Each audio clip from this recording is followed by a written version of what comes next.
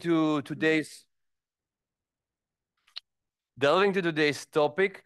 It's my great pleasure to introduce you our speaker, Na'eem Jeenah, who is a senior researcher at Mapungubwe Institute in South Africa, member of the advisory board of the Center of Africa-China Studies, vice president of the Denis Hurley Peace Institute, and member of the advisory board of the World Congress for Middle Eastern Studies.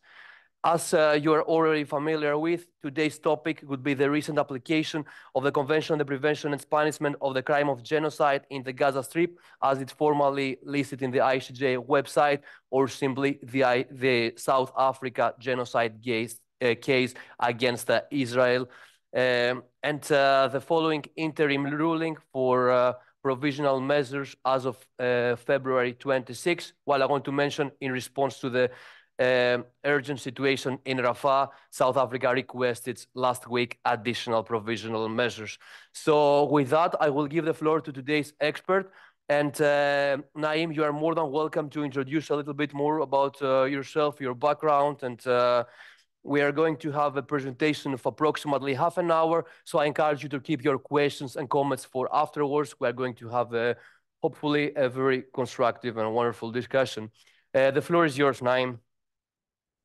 Thank you very much, and thank you to all the organizations who put this together. I know that pro-Palestinian activities in various parts of Europe is not very easy these days, so any European initiative on this is welcome.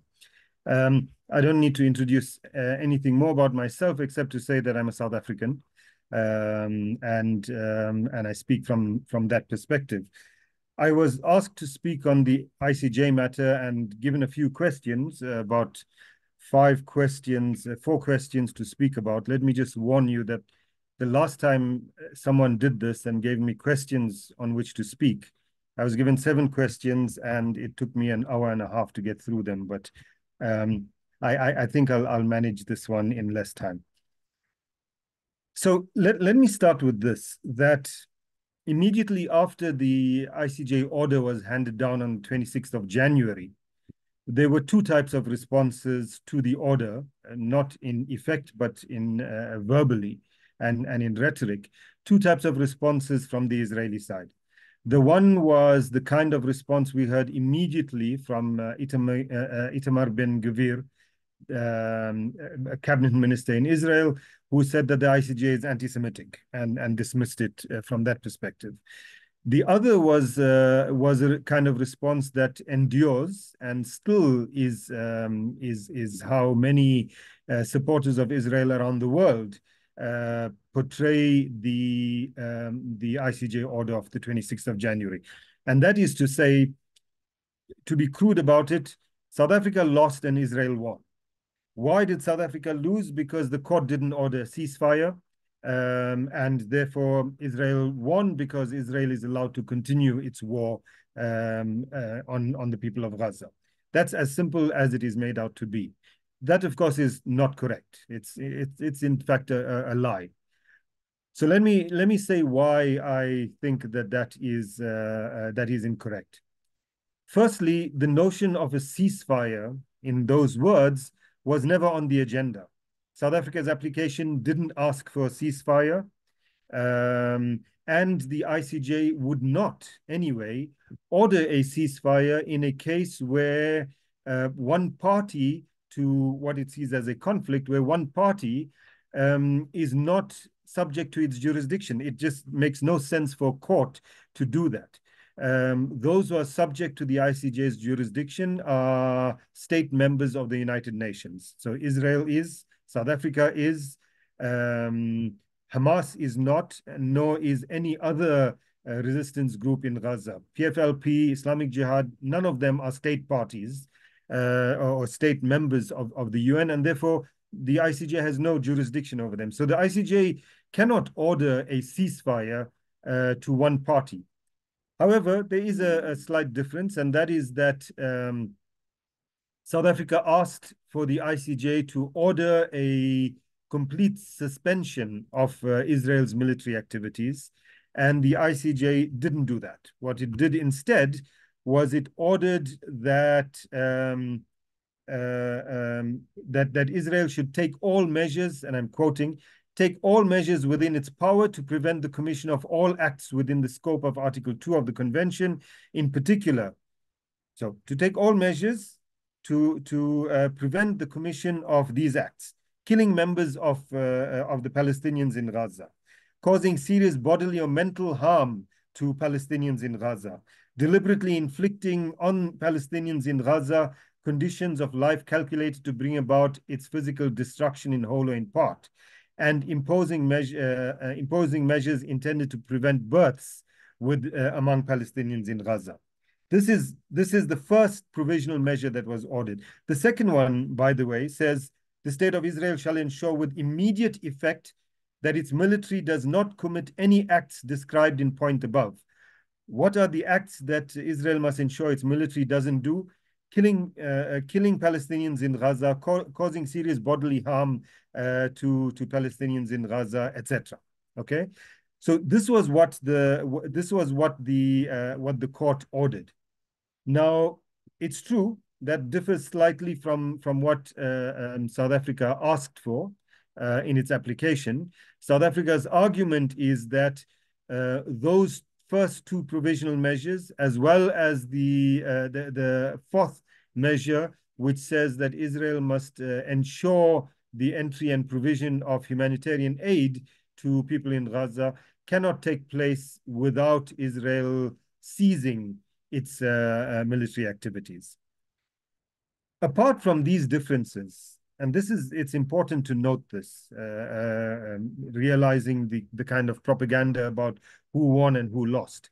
Apart from these provisional measures, in terms of everything else in the South African application, the court accepted and upheld every single claim that South Africa made. The court rejected every single counterclaim that Israel made. And that includes not only the substantive issues, such as that there's a plausible case that there's genocide taking place, but even the procedural matters about jurisdiction, etc. Every single claim, a counterclaim that Israel made, was rejected by the court. The difference was in terms of these provisional measures, and that's where the difference is. It didn't order suspension. It ordered Israel to take all measures necessary to ensure that those things don't happen. Now, of course, the ICJ is the highest court in the world. It's called the World Court. It's the court of the United Nations. Its rulings are law. And there is no appeal to the rulings that it gives. There is no higher court than it. However, it does not have the power to enforce its rulings. It's not able to force any state to abide by the rulings it gives. That enforcement falls only on the United Nations Security Council. And so the court handed down its order on the 26th of January. Israel, not in rhetoric this is what they said, but in effect on the ground, one argument is that they did nothing. The other argument is that they actually stepped up their military activities.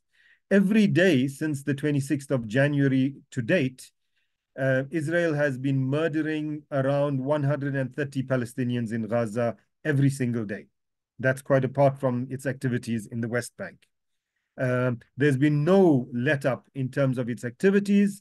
There's been no instructions given to its army to stop the killing of Palestinians, and it's Palestinians in Gaza. It's not Palestinian civilians, Palestinians in Gaza.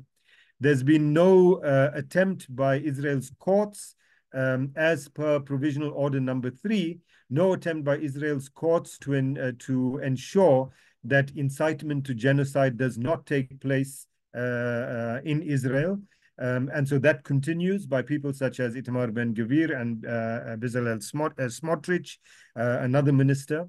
And the court is unable to do anything about it. The only recourse is to go to the United Nations Security Council. And we know on, I think, 3 occasions thus far since October last year, that when there were motions brought to the Security Council for a ceasefire, that the United States vetoed those. And it is determined to veto any such motion that is brought to the Security Council. And therefore, that enforcement is not able to take place. And so last week, when South Africa put in a new application to the ICJ, one might ask, what is the point of this if the 6 provisional measures ordered on the 26th of January have been totally ignored by Israel? What is the point of bringing another application?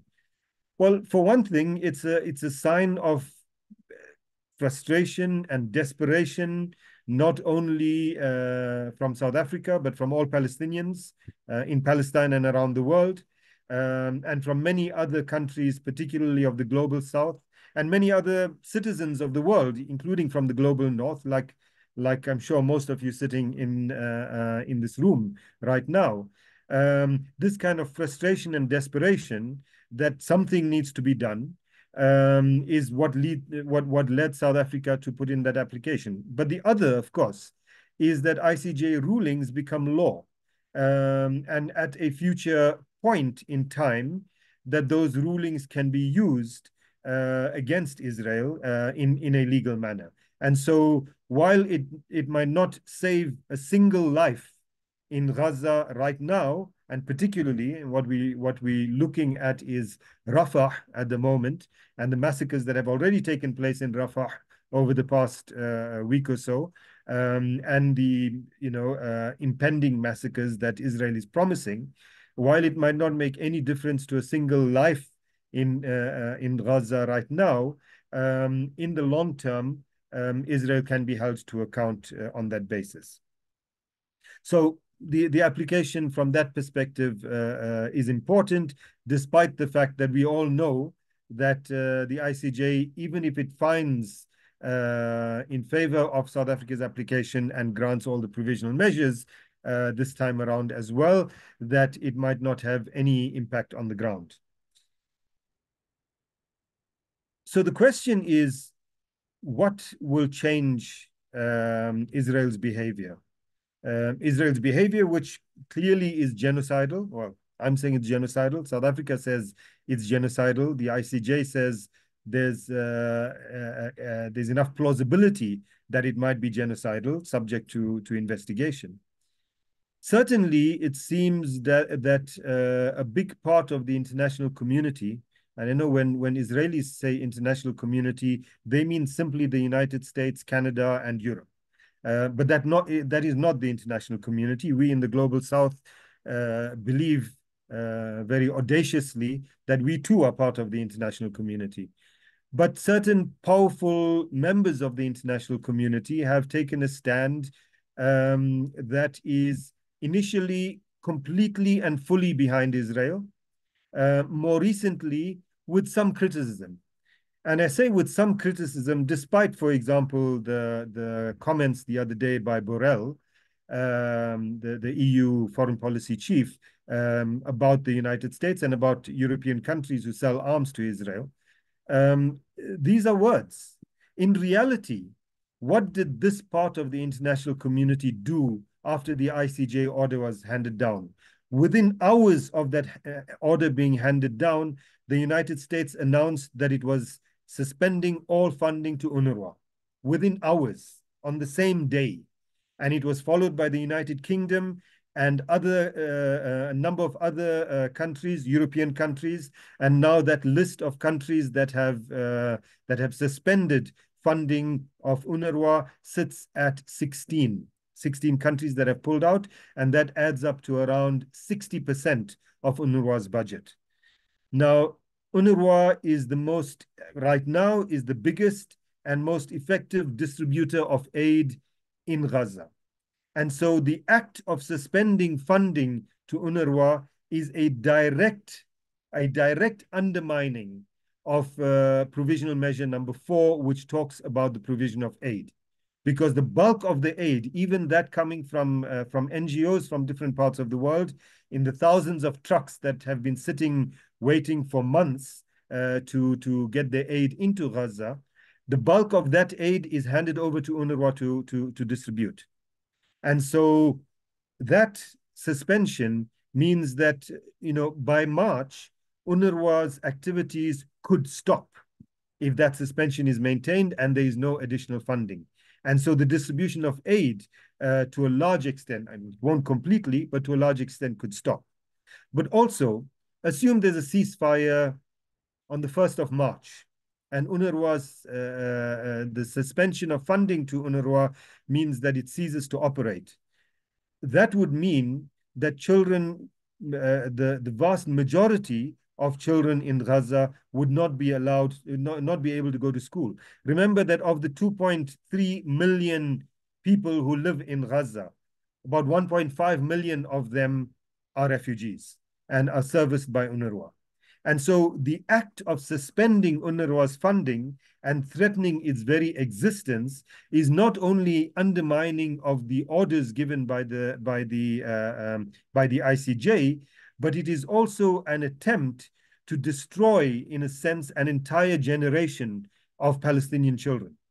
Apart from the fact that the lack of aid right now means that people are starving to death already, that diseases continue to flourish, and more deaths will take place. Even if there's a ceasefire tomorrow, there will be at least hundreds of people who will die of diseases and of the consequences of drinking unhealthy water, etc., etc.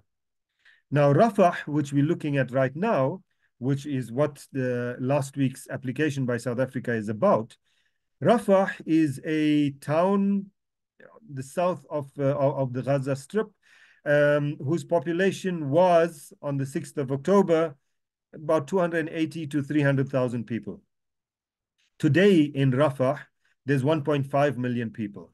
1.2 million of them are refugees from northern parts, from north of Rafah, from the northern area, the middle area of Gaza, etc. And this Rafah has become the last refuge, and I put refuge in quotes, because for more than a month, for about 2 months now, the United Nations Secretary General, the head of the World Health Organization, the head of UNRWA have been saying things like, there is no place to hide in Gaza. No place is safe in Gaza for the past 2 months. But nevertheless, Rafah has become the last refuge of all of these refugees, all of these displaced people from all over Gaza, and that is what Israel is now threatening to bomb. What has the rest of the world done in response, apart from suspending those countries that did, suspending their funding to UNRWA? Nothing. They all sit back and watch in real time as this genocide unfolds. A few good statements from here or there. 1 or 2 countries, including 1 or 2 European countries, that have doubled or trebled their contribution to UNRWA. But apart from that, nothing. No one is taking direct action against Israel to ensure that this stops. And frankly, as long as the United States continues to support Israel in the way it does, which is politically and diplomatically at the UN and otherwise in other multilateral fora and elsewhere, and militarily. I mean, the UN has just, the US has just decided to give Israel another $14 billion military aid package, which is what is used to kill people in Gaza. And so the rest, much of the rest of the global north is doing absolutely nothing to ensure that this genocide is stopped in its tracks. Let me make 1 or 2 points about Gaza before I end. I want to try and keep my presentation to half an hour so that there's enough time for discussion and questions. And that is that I want to go back to the 7th of October, 2023, when a whole number of fighters, resistance fighters from Gaza, broke out of Gaza. And I say broke out advisedly, Gaza for the past 17 years has been a concentration camp. We South Africans know about concentration camps. Before the Nazi concentration camps, the British built concentration camps in South Africa for Afrikaners and for white Afrikaners and for black people. So we know those things quite well. Gaza has been a concentration camp for the past 17 years. On the 7th of October 2023, a few thousand Palestinian resistance fighters, and remember that in terms of international law, Palestinians as an occupied population have the right to resist their occupation. As a colonized population, has the right to resist that colonization. And that right is granted not only in the Geneva Conventions, but in a number of UN Security Council resolutions, which means that it's part of international law. A number of resolutions that refer to South Africa, that refer to Namibia, that refer to Cambodia, Cameroon, and Palestine, granting the colonized population the right to resist the colonization and occupation that they face. And there's this additional term that comes up in many of these resolutions. Some of them say, including by using armed struggle. Some of them say by any means necessary. And so Palestinians have the right to resist their occupation, including through the use of armed struggle. This is not to say that war crimes are permitted, of course. War crimes are prohibited for anyone, state or non-state actor. Crimes against humanity are prohibited for anyone, state or non-state. And we're seeing that happening for the past 4 months in increasing intensity in Gaza. But that's prohibited. But the right to resist exists, including through armed struggle. And so when the Palestinian resistance fighters broke out of that concentration camp and went into what is now referred to as part of Israel, for many of them, I need to make this point, for many of them, they were not invading Israel. For many of them, they were returning home. Let us remember that the town of Sderot is built on the depopulated and destroyed Palestinian village of Najd. The town of Ashkelon is built on the depopulated and destroyed Palestinian town of Ascalon. The various kibbutzes around Gaza, kibbutz Be'eri, which has become famous since the 7th of October, for example, all sit atop about 22 Palestinian towns and villages that were depopulated and destroyed in 1948. We know that in 1948, about 700,000 Palestinians were made into refugees, and 540 Palestinian towns and villages were destroyed, were depopulated and destroyed. Around 22 of those were around what Israelis call the Gaza envelope. Gaza in 1947 wasn't this little strip that exists now. It was a much bigger area that included all of these villages. So for children of those refugees who were forced out of their homes from Sderot or any of those other towns or villages around and ended up in Gaza, for them, they were returning to their families' villages and towns. It's an important point to keep in mind, because it means that Palestinians' right to return to their homes still exists.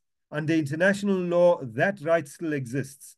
1.5 million refugees in Gaza still have the right to return to their homes in Israel, according to international law. The Israeli attempt to shut down UNRWA is linked to this. They believe that if they shut down UNRWA, and they've been trying, if they shut down UNRWA, then they will ensure that the Palestinian refugee issue will disappear. And if the Palestinian refugee issue disappears, then the whole story of a two-state and a Palestinian state and all of that will also disappear. They've tried on many occasions to make the Palestinian agenda disappear, and it hasn't. And so let me end on this note about UNRWA. And I want to end on this note because I think that UNRWA is an extremely important organization. Israel gets given by UNRWA every year full details of every single member of its staff in the occupied territory, in the West Bank and Gaza. In Gaza, that's 13,000 people. Israel gets a list of all of those with their details. They're able to vet those. Israel vets every single foreign staff member of UNRWA before they enter, they enter either Gaza or the West Bank. All UNRWA schools are overseen in some way or the other by Israel. Every single textbook that UNRWA schools use is approved by Israel. Nothing UNRWA does is without Israel's knowledge. Every single school's location, its the population of the school in terms of its pupils and teachers, every single clinic, its staff, its patients, all of that information is fed to Israel. So when Israel says, well, so many of your people are terrorists, etc., all of those people were already vetted by Israel. It's a matter that we must keep in mind. And my final, and this is a critical comment about UNRWA, is that UNRWA has been for decades extremely careful, with very good reason, extremely careful to be non-political, to ensure that it doesn't make political statements, to ensure even that its staff members do not make political statements. For some reason, that changed after the 7th of October. UNRWA decided to issue a statement that criticized the Palestinian resistance for what happened on the 7th of October. Now, I'm not saying they shouldn't. I'm just saying that the world seems to bend over backwards, including an organization like UNRWA, which has maintained a non-political stance for decades, would bend over backwards in order to give Israel exceptional treatment. It's time for that exceptional treatment to stop. And South Africa's 2 applications to the ICJ are attempts to say to the world community that it's time for Israel's impunity and Israel's immunity to be ended. And this is the beginning of that process. Thank you.